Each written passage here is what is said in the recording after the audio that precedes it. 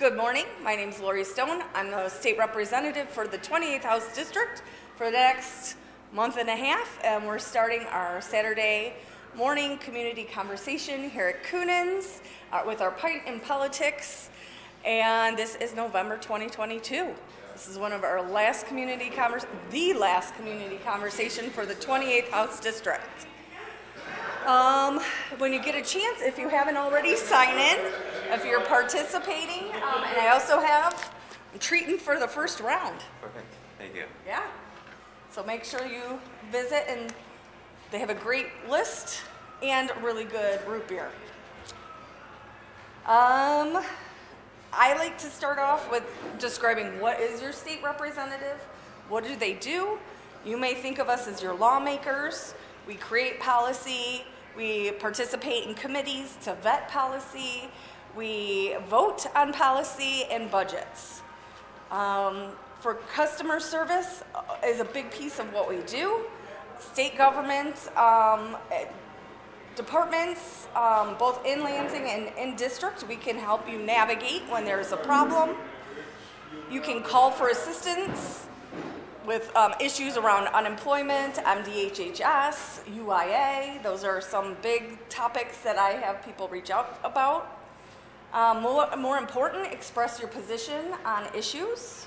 I represent 90,000 residents, and so it's important that I hear from you when an issue is impacting your life so I can help weigh in on it. You can make appointments. You can visit me in Lansing.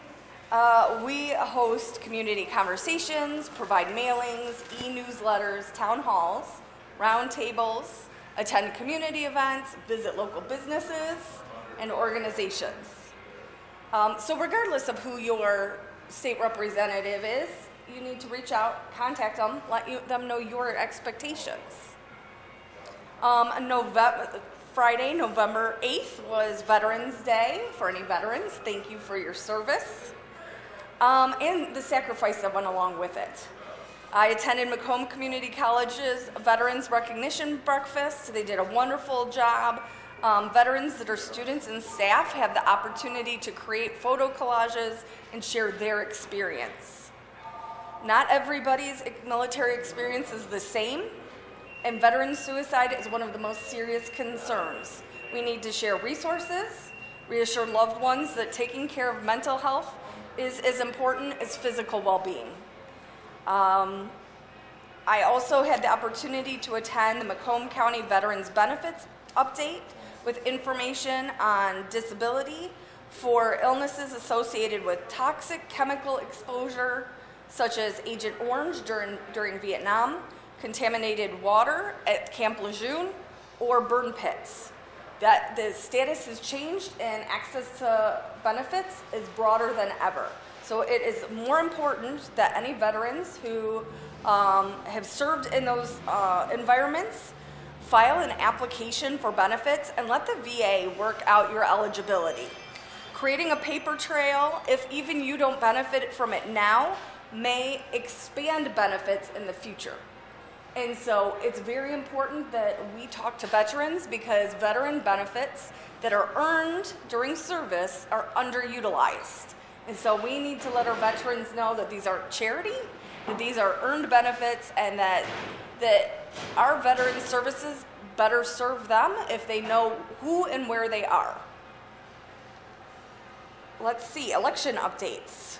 So our general election was Tuesday, November 8th. Statewide candidates elected governor was Gretchen Whitmer for re-election, Attorney General Dana Nessel for re-election, Secretary of State Jocelyn Benson.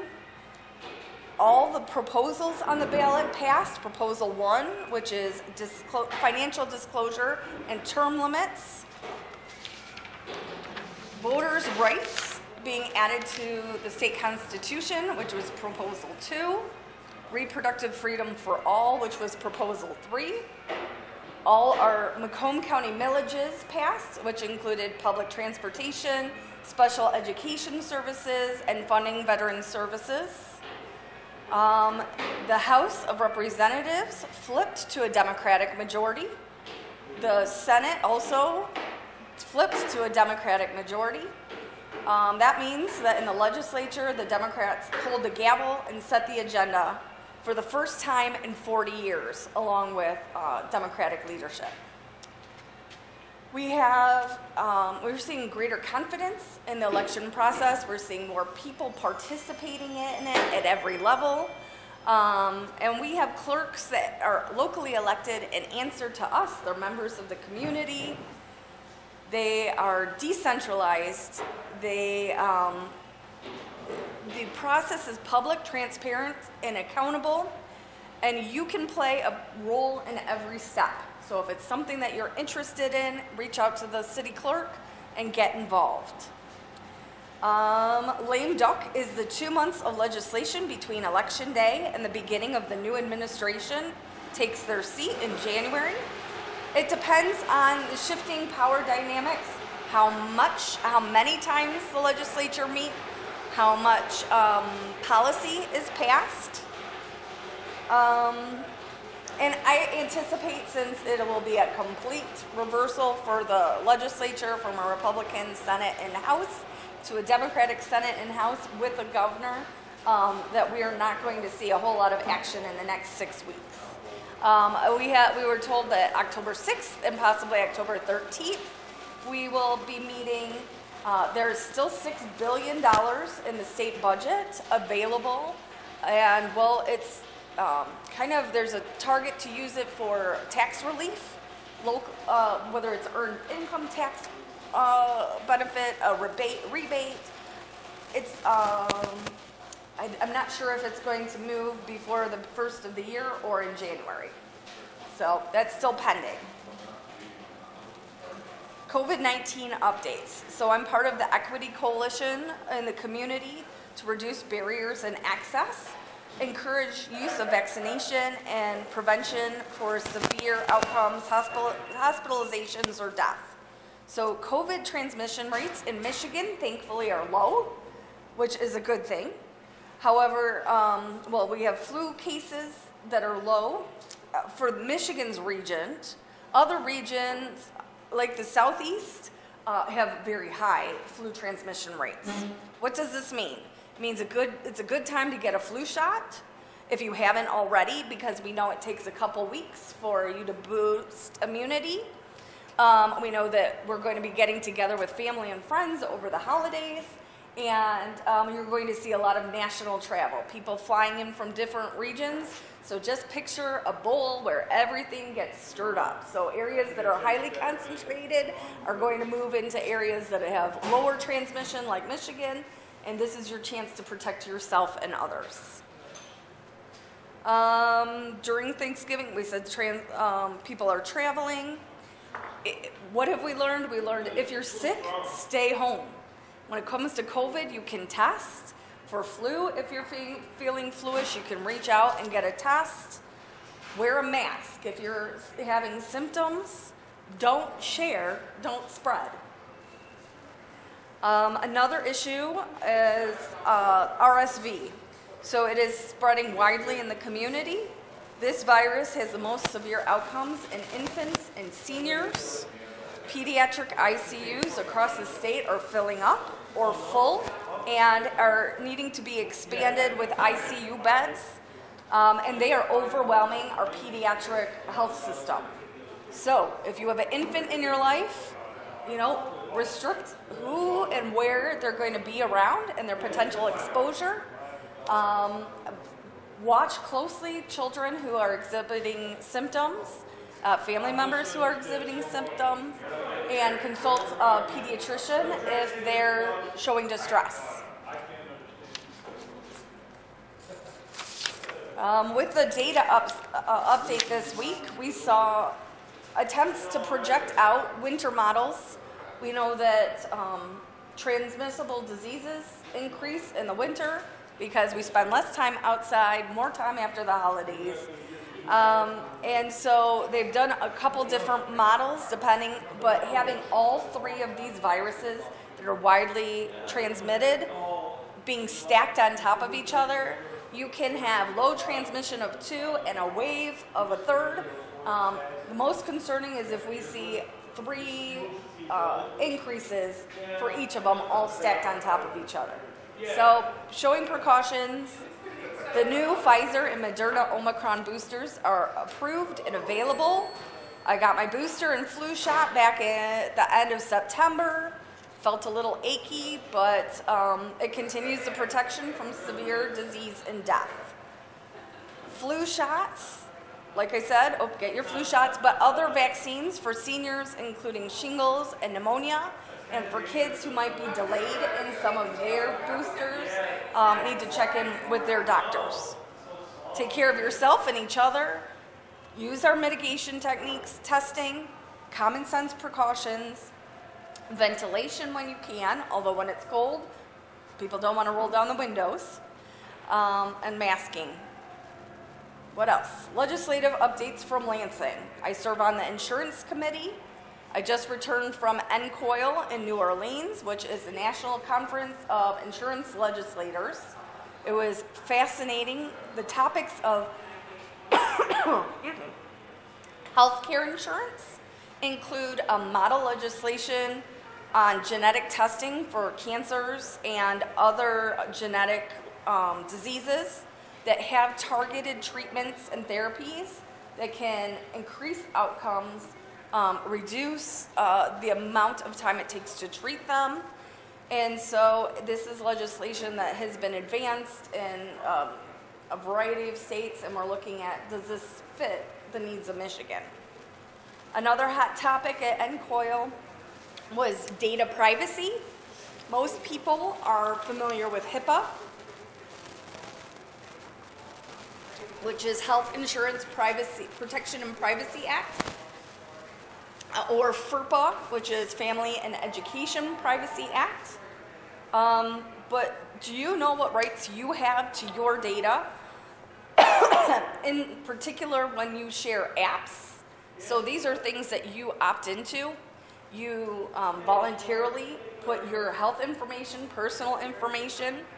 Do you have the right to delete that information and take it out of the public realm? What if issues like abortion criminalize some of these?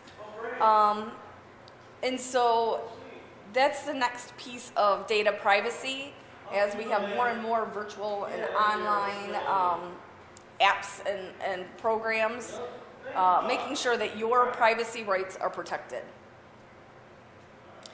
The Unemployment Insurance Agency has contracted with Deloitte to revamp their system.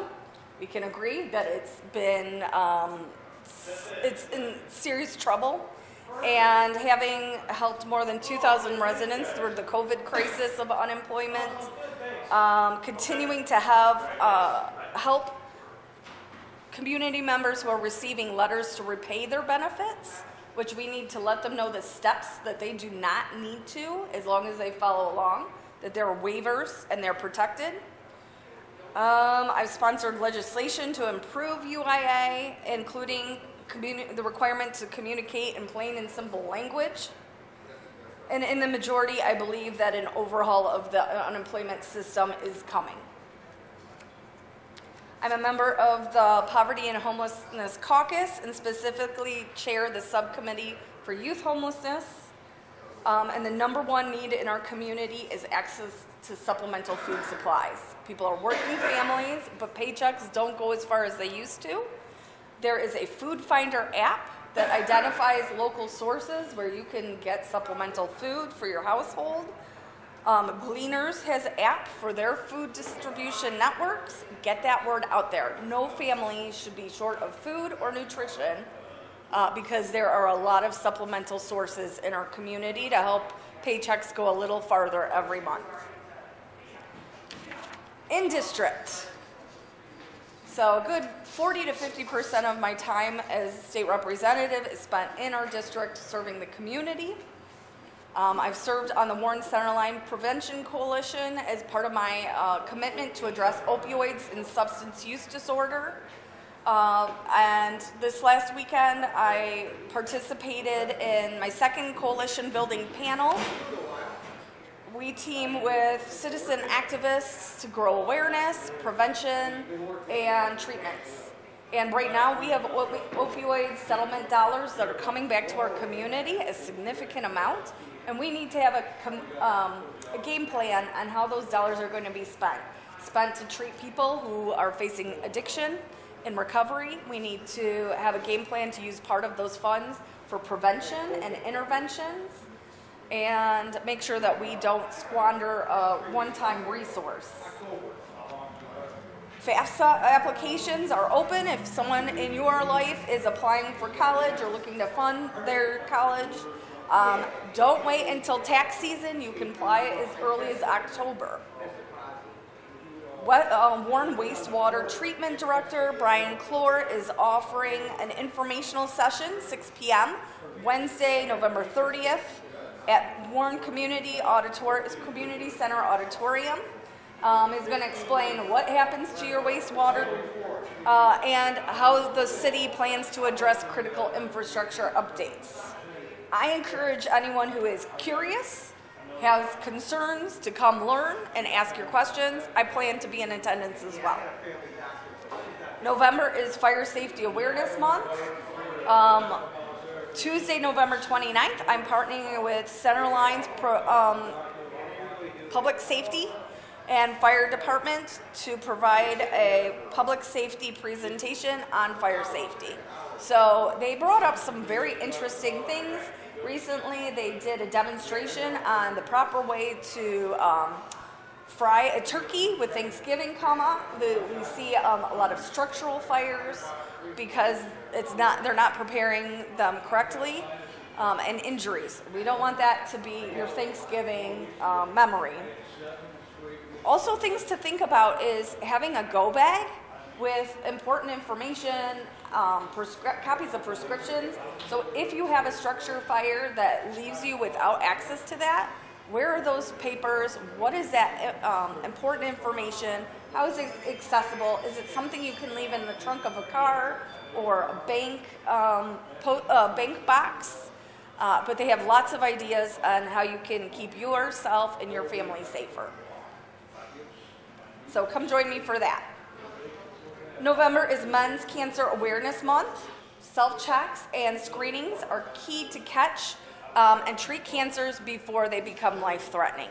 So cancer is a difficult topic to discuss. It can be scary, but we know that it's more survivable than ever if you know your risks and you ask the questions when you need to. And this is the final community conversation for the 28th House District. I will take office in the new 13th House District, which is Eastern Warren and Osborne neighborhood in Detroit, starting in January 1st. This area will be represented by State Representative Nate Shannon in the north end, and Representative-elect Donovan McKinney will represent the rest of the community.